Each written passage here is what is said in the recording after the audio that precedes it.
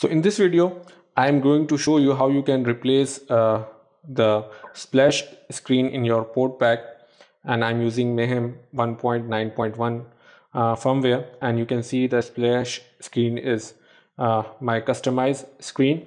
So let me just turn off, and you have to remove your SD card first. So let me remove. And then you have to connect your SD card with your system. So let me connect. And after connecting your SD card, you have to place splash screen on your root directory in the SD card.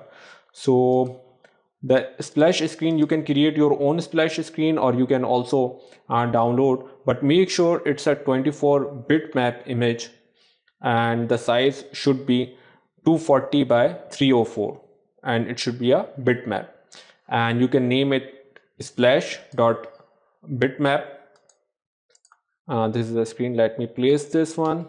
So let me copy and let me place it over here, and let's just remove our SD card from our system,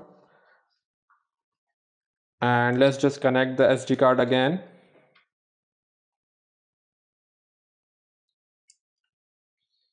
And we can turn on and check our splash screen. So this is how you can customize your splash screen. Thank you.